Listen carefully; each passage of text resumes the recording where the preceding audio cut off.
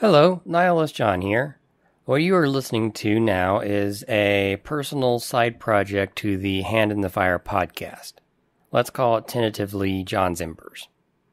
Let's start with a bit of background, so you can know where I'm coming from and a little bit more about why I might feel the way I do, or why I might say some of the things I say in the main podcast. I am 28 years old as I record this. I have a Bachelor of Arts in Digital Media Studies, which is basically anything artsy-fartsy on the computer. I have a minor in Mandarin Chinese and a master's degree in curriculum and instruction, with a license to teach secondary school general sciences and a specialization on working with English second language learners. I'm not currently working in a school or classroom. I found that I didn't really like the school system. But that's a little bit of my educational background. It occurs to me, though, that I should mention that I am currently residing in Colorado, in the United States of America, though I was born and raised in Georgia and retain a strong cultural connection to the South. But moving on from a little bit of background to some more personal me kind of things. I'm what I jokingly call a chronic academic. Basically, I'm addicted to learning things. I just really like listening or watching documentaries, trying my hand at learning new skills, or just sort of expanding my understanding of the world around me. I like to joke about the fact that I, at one point in time, stayed up until 4 a.m., because I watched a documentary on the printing press and felt compelled to research and design my own. I was even texting my dad asking for help about how to fix certain parts, or whether or not he felt like this contraption would work. I'm just that kind of guy. I really enjoy doing those sort of big mental problem stuff. I also have an affinity for crafts. I greatly enjoy making things. I've taught myself to knit. I've taught myself a little bit of Irish penny whistle. I'm trying to learn guitar, but having a little bit of problems with it. I like to cook. I like to sing. And I'm also a bit of an amateur blacksmith. Moving on to the philosophy stuff, though. You might have noticed I referred to myself as Nihilist John. This is primarily to distinguish myself from the other John in the Hand in the Fire podcast. That John is sort of the ringleader of the whole group. He is myself, Joe, Matt, and Josh's friend that we all share. I didn't actually know any of the other guys until John introduced us all together. But that aside, part of my own philosophy is that I don't really like labels. I like to recognize the inherent complexity in some facets of life, and I feel like labels tend to be very limiting and oversimplify the nature of things. I feel a little bit weird explaining that, just because I feel like saying, oh, I don't like labels makes me sound like a hipster. But I feel like my understanding and explanation of why I don't really like single word labels is a bit more nuanced than your typical hipster will ever get into actually trying to understand. So with that being said, I will give myself the label of Nihilist John just to distinguish myself from the other John. And it's not inaccurate to say that I am a nihilist. But this does miss out on some nuance. I'm not a everything is dark and nothing you do is meaningless, you might as well kill yourself kind of nihilist. I don't really fit in with the emo and gothic crowd.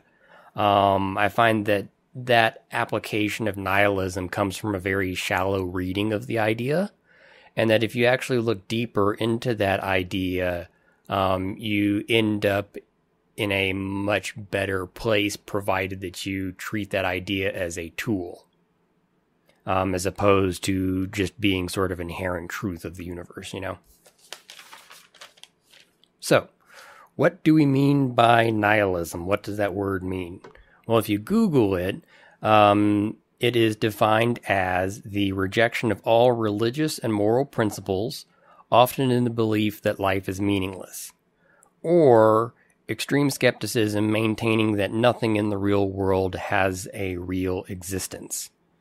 Now, I think you'll find that there are lots of things in the real world that have a real existence, or at the very least, it's very hard to disprove that they don't exist. I encourage you, if you find some way to disprove the existence of a wall, I would love to hear about it. So, first thing there, the rejection of all religious and moral principles, often in the belief that life is meaningless. So, with that in mind, the rejection of all religious and moral principles, I would say that I do reject all religious and moral principles that are being dictated to me by others. I'm very much an introspective person, and I like to look inside myself, and one of the things that I do with nihilism is I use it as a tool to sort of wipe the slate clean so that I can then self-determine and come up with my own ideas about morality. The religious part, I'll talk about at another date, but essentially you could say that I'm agnostic, but again, one word label doesn't really get at exactly what I'm thinking about when I am saying I'm agnostic. As far as morality goes, we'll get into that as well at another time. If you really are dying to know, the closest I can come up with would be contextual moral relativist. If you don't know what those words mean, the internet exists for a reason. And again, I'll be talking about both of those in a later podcast. Getting back to nihilism, though. If you must give me a label, besides Nihilist John, I would say optimistic nihilism. Sort of gave it away earlier there. There's a bunch of different kinds of nihilism. There's optimistic nihilism. There's existential nihilism. There is cosmic nihilism. There's a bunch of different kinds of nihilism that all have little nuances to them. If you want a good sort of quick 101 on optimistic nihilism, I would recommend a video by a group called Kurzgesagt. Sort of hard for me to pronounce. It's got a lot of G's and a Z right next to it. I'll put a link to it in the description of the video, or in the description of the podcast if you're listening to this and not watching it on YouTube. My thing with the optimistic nihilism, though, is even with that, it's not 100% accurate to how I view the universe. It's very, very close, but not 100%. The best thing I've been able to come up with is that I can break my understanding down into two key parts. The recursive application of the idea blank does not matter. And then the ability to self-determine, as I've already mentioned. So first we're going to talk about that phrase, blank does not matter, because there's a lot of stuff tied up into that. When I say that something doesn't matter, I'm not saying that I don't care about that thing. I don't view matter, whether something has meaning or matters and has purpose, as being the same as caring about something. I view meaning and my interest as two separate things. Meaning and purpose and whether something matters typically is taken as an inherent trait of that object or that idea.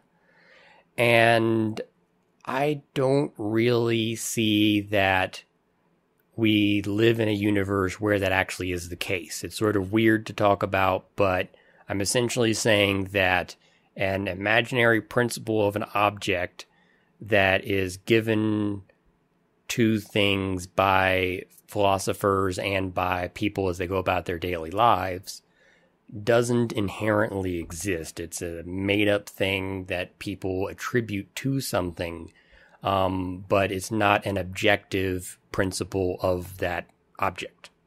I think that's pretty clear. So with that in mind, I essentially see the world as being completely meaningless, the universe completely meaningless. But since I don't view meaning as necessary for me to have interest in something or to care about that thing, I'm still able to self-determine and find things that I care about. Let me see here, make sure I got all of my notes here. Oh, and the recursive part of all of that is that I like to apply the blank does not matter recursively. So this doesn't matter, so that doesn't matter, so this doesn't matter, and this doesn't matter, and the fact that you feel this way doesn't matter, and I don't care about you because that doesn't matter as well, and blah, blah, blah, blah, blah, blah. On down the line, sort of like Turtles all the way down, if you get that reference. So we talked about things not mattering and how meaning is separate from interest or caring. So with all that out of the way, with nihilism to sort of wipe the slate clean, I'm now able to be introspective and sort of look inside myself and determine what I want, what I like, what I enjoy, without having to concern myself with social edicts, religious edicts, authoritarian edicts. I don't have to like things just because somebody tells me that I should. I don't really concern myself with, oh, well, you're a guy, so you should like these things. Or, well, you're not a girl, so you shouldn't like these. I don't really see those as valuable arguments. So with my nihilism in place, I'm able to just go, oh, well, I like that one and I like that one. And I don't really feel like I have to justify that at all because my interest is purely intrinsic. It's not determined based off of the rest of the universe at large. Some people will take that as saying that I am intrinsically creating my own meaning, but I would say that, again, my interest doesn't create meaning within the object. Because if we are to understand meaning and purpose as a characteristic intrinsic to that object, then it should have that meaning or purpose regardless whether or not I'm interested or care about it. And since I am saying that this idea of intrinsic meaning or purpose doesn't exist, then my interest or caring can't be based off that.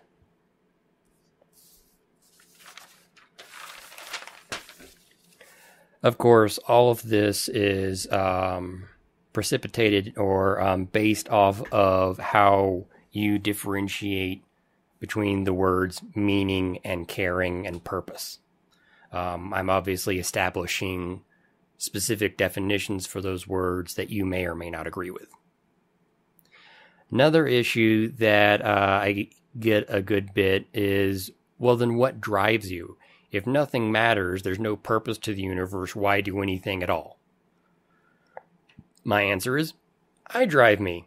I get to decide what I want to do and when I want to do it and whether or not I like doing it and all of that fun stuff. That all becomes self-driven, which is at times very freeing and at other times very anxiety causing. Because now the only excuse for why I don't do things is because, well, I didn't want to. And that can feel very shallow and very frustrating at times. I feel like it is an aspect of lazy nihilists, though, that will use nihilism as an excuse to opt out of life. And by that, I'm referring to people that go, well, nothing means anything, so I'm just not going to do anything. And I feel like that's just very limiting and very lazy. I don't feel like that's a really good understanding of nihilistic principles. because you're really only applying the nihilism on one level. I would reply, well, the fact that it doesn't mean anything also doesn't mean anything. So if you ever want anything, you're going to have to self-determine and find out what it is you want, and then figure out what you have to do in order to acquire that. The nihilism isn't just there as an excuse for you to be a lazy asshole. But essentially, with all of that, you also get people that use nihilism as a excuse for hedonism or an excuse to commit crime. And I would say that, again, I think those are very narrow, shallow readings of nihilism. If you really wanted to be accurate to how I'm portraying nihilism in this, essentially the logic would follow that life is not dependent on meaning. And if it were, then that meaning would be knowable. Since life isn't dependent on meaning, the rules of life are equally not dependent on meaning, because if the rules had meaning but life didn't, that would be very weird. I don't know exactly how that logic would work out.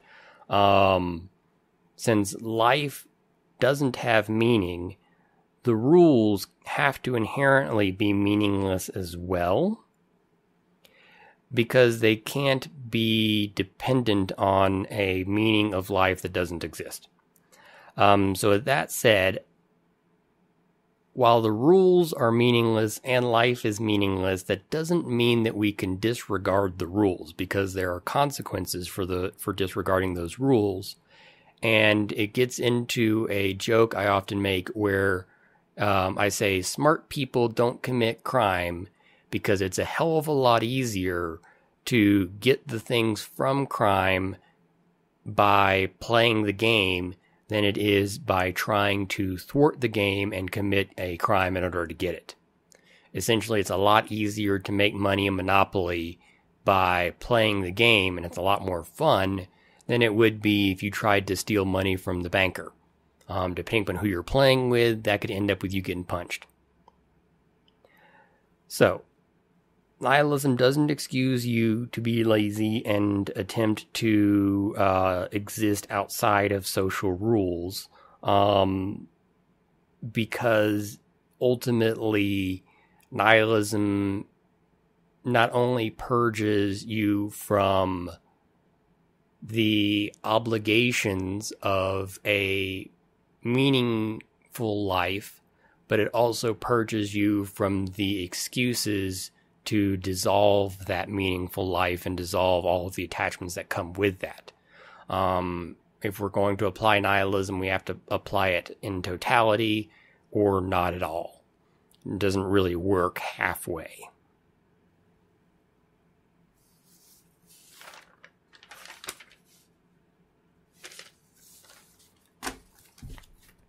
Okay.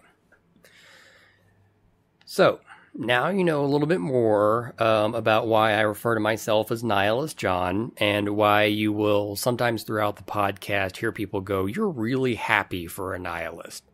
Well, it's because I want to be, because being sad sucks. Hope you enjoyed listening to me monologue, and hope maybe you found some of my ideas interesting.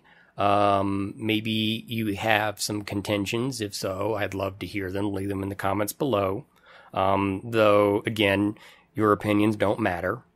I am planning on doing another recording, going over my ideas on religion and morality. I also want to do a small series on everyday philosophical lies. I currently work selling cameras for a living, and I experience a lot of people exhibiting various philosophical misconceptions. And part of my own personal philosophical belief system is I like philosophy because of how it can help me unpack the world on my daily life. I'm not one of these people that likes to study philosophers and use philosophy as a way for me to go, haha, I'm smarter than everyone else. I like it because it reveals things to me that I can then put to use on a daily basis. So I think that kind of series could be very rewarding. I'm also thinking about doing a quick little summary of each of our main podcasts so that those of you who struggle with the more free-form aspect of the podcasts will be able to look somewhere for a more structured explanation of the ideas that we bring up in those podcasts. Anyway, that's all I've got for now. See you later.